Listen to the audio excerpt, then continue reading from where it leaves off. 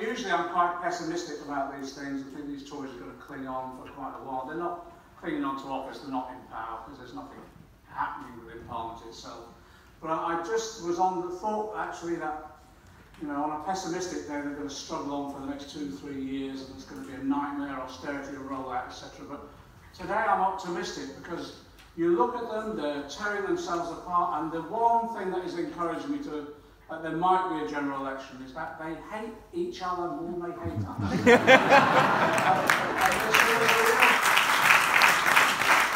There's a real febrile atmosphere in Parliament, so anything can happen. So we're preparing for government, and we have been since the last general election, and we're preparing in detail.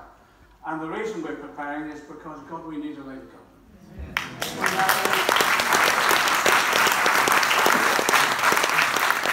We had the spring statement last week. Hammond spoke in Parliament to introduce the Office of Budget Responsibility report, which he set out some basic statistics on the economy, and basically argued that the fundamentals of our economy and society were, well, the fundamentals were right.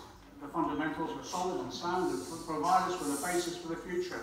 And we just took him apart. And if you look at that debate, Labour MP after Labour MP just took him apart, not just on the statistics, it wasn't just that, but you know, where he talks about the economy in terms of growth, growth has been downgraded every year for 3 years as a result of the mismanagement of the economy. It isn't just about Brexit, it's happened before Brexit.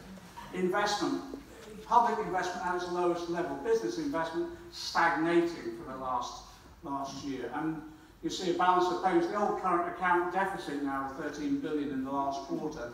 So on every statistic that he threw at us, we were able to rebut. And then he comes forward with this, what he called a remarkable story about jobs, the lowest level of employment, the highest levels of employment. And then you just peel behind those statistics.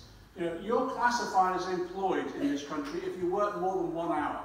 So there's 2.5 million people out there working less than 15 hours a week.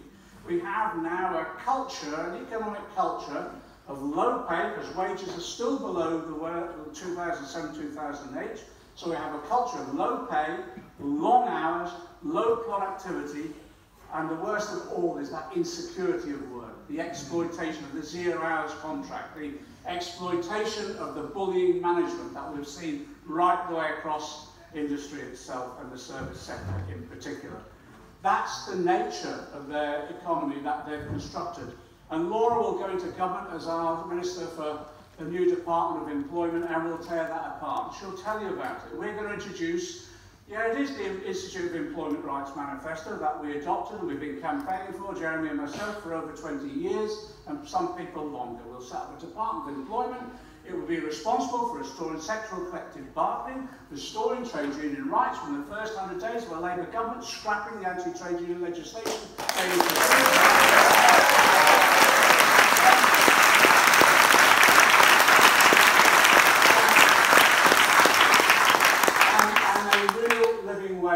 £10 an hour. And what was interesting, the OBR report last week, can you remember when George Osborne boasted by now we would be reaching £9 an hour? Well, it was admitted in the OBR report that they failed that target, and actually it would be nearly 700 quid a year less than they actually predicted at that stage.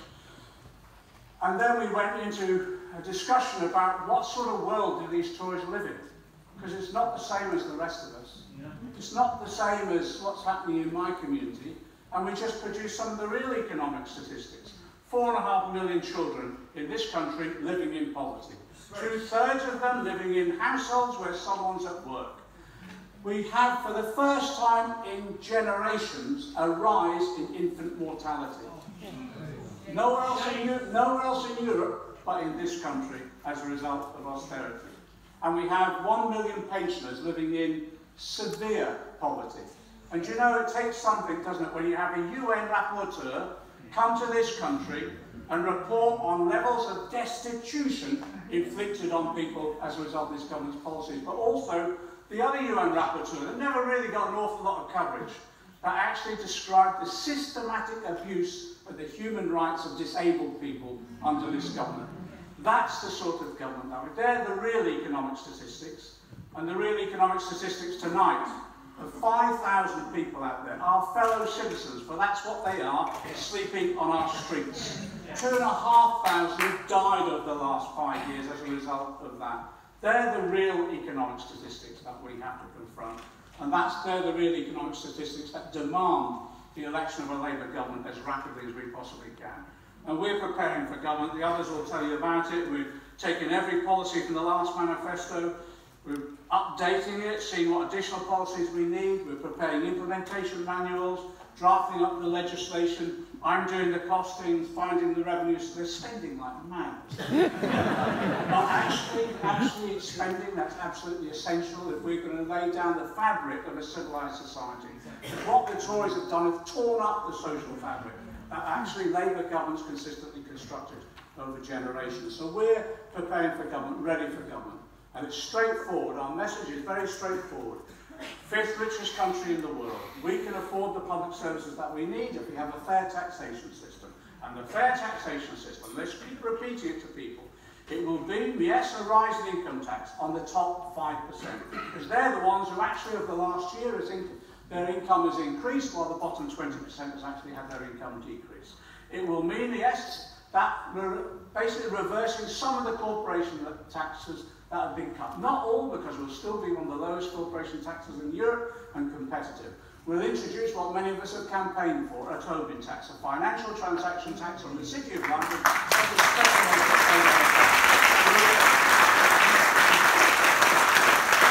We'll reverse a number of those taxes that have benefited the rich, like inheritance tax cuts that have taken place under the Tories. And yes, we'll introduce the detailed tax enforcement and transparency programme prepared by Prem Seeker and the Tax Justice Campaign for us. And what will that do? It will tackle tax evasion and tax avoidance. And I do this joke time and time again. You must be bored with it, but I'll do it again. They said during the last election that I had a magic money tree. There is one. It's in the Cayman Islands. We're going to dig it up.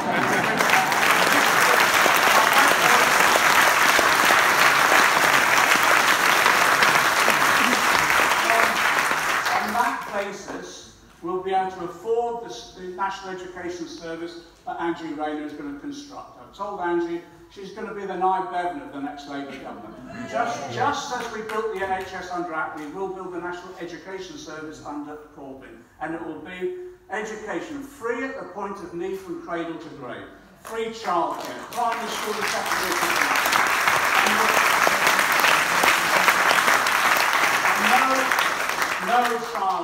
No youngster under a Labour government in the future will do everything asked of them, pass the A levels, go to university and come out burdened with £57,000 worth of debt. We'll scrap tuition fees and we'll do it in our first period of office, and it will lift that burden off youngsters. So we'll have free education.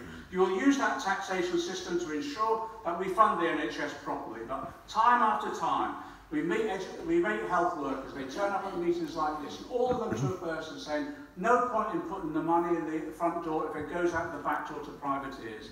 So not only we fund the NHS, we'll end the privatisation, we'll bring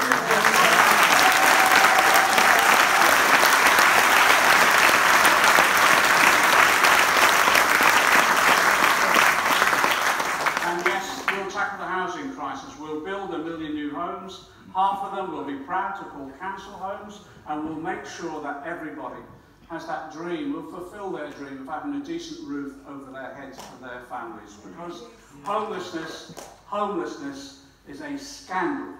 It is a scandal and it's an abuse of people's human rights. And as we've said, on one of the richest countries in the world, we shouldn't stand by and allow people to be sleeping on our streets or in overcrowded conditions or in substandard housing. We thought we'd got rid of that in the 60s and the 50s and even in the 40s. And these Tories have brought it back. And they've brought it back how? Because they want to make profits out of people's basic needs. We'll end that. Finally,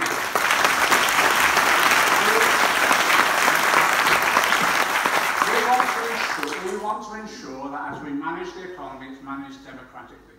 And that means you can only manage something democratically if you have a strong element of ownership as well. So that's why we've said, yes, we'll double the cooperative sector in this economy. And to be honest, that's a relatively timid objective, but we'll look at that and see if we can extend it even further. We're going to introduce this inclusive share ownership scheme, whereby companies are 1% a year handed over for 10 years, So the workers collectively own, so they'll have representatives on the board and they'll take the decisions with regard to the investment within that company itself. But we can't stand by and allow basic public utilities from the past being used to rip us off and exploit us in the future. That's why we're bringing water and energy and rail and Royal Mail.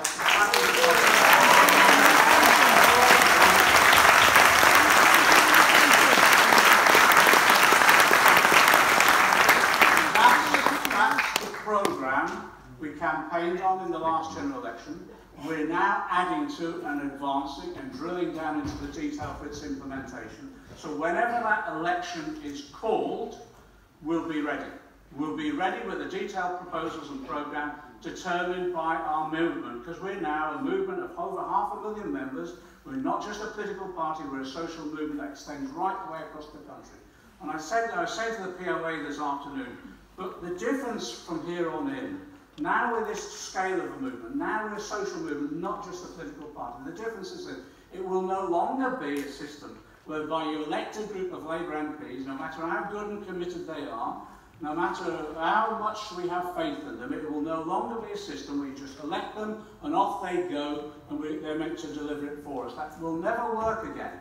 When we go into government, we all go into government. And we go in as a movement, we develop the ideas in government, we campaign to develop those ideas and protect that government. And we're involved in the administration of those particular policies. So it will no longer be like the old-fashioned management of, it won't be like the old-fashioned nationalisation where you simply change the management and put bureaucrats in. It will be workers managing their industries. It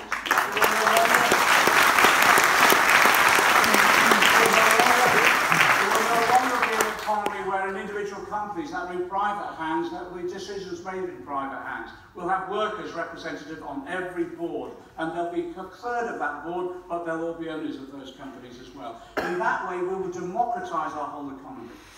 Now, I finish on this. I was part of that movement in the 80s when we took over the GLC, and the theory was in and against the state. And the theory was this, that the state is a set of institutions, of course it is, but it's also a relationship. It's largely a relationship of dominance. So in other words, working class people come towards the state and they're told what they'll have or how it will operate. No longer will that be the case. We went inside the state to transform that relationship. And we'll transform that relationship to ensure that, I repeat, we've heard this before, the society we create, radically fairer, radically more equal, radically more democratic, based upon, yes, an economy that is economically but environmentally sustainable because our green industrial revolution that will develop under Labour, but where that economy is prosperous, but where that prosperity is shared by everybody. What is it? Socialism.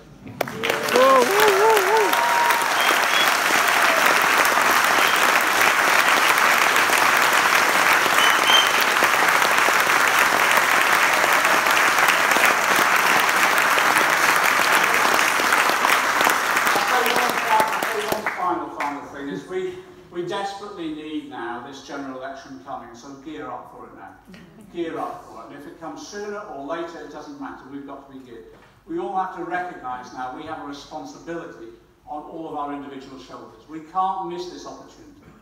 You know, 5 or 6 years ago, I say this, I was looking forward to a quiet run into retirement, sitting at the back of walls, moaning that no one ever listened to me. And all this. This is an opportunity of our lifetime for all of us. So the responsibility we have on our shoulders now is build the movement, recruit to the party, build for the campaigns, be there when we march, be there on picket lines, be there on that doorstep when we're trying to elicit those votes from people, because this is a gift of a lifetime to have a socialist going into number 10. To transform the world is before us and within our grasp.